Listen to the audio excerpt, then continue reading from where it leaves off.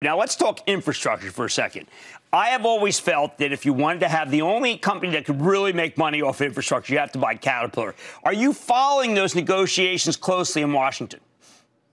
You know, we are, and there seems to be bipartisan support for, certainly traditional infrastructure, at least roads, bridges, ports, broadband, and those kinds of activities. So if, in fact, there were a bill to come out of Washington, timing is a bit uncertain, but it would be a positive for us, no question. Now, I happen to have the privilege of owning a Caterpillar backhoe, which is really an unbelievable great machine. And one of the reasons I know how to drive it is, frankly, because there's a lot of electronics in it. You've made it easy. You have made it so it's not something where I need to be 280 pounds and ripped, okay? I can handle this thing. But at the same time, it's got a lot of semis in it. So obviously, you have to be a little more circumspect about what's going to happen given the chip shortage.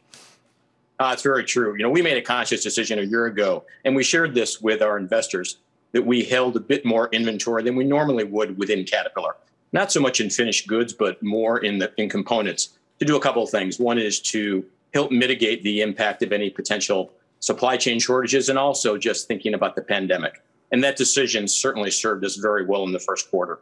We thought it was appropriate, though, given the situation, to tell our investors that there is a bit of a risk for the rest of the year around semiconductors and some other materials as well. But our team is working very hard to minimize or even avoid any production shortfalls that might impact our ability to fully meet improving customer demand. And the good story is that customer demand is improving in the number of the industries that we serve.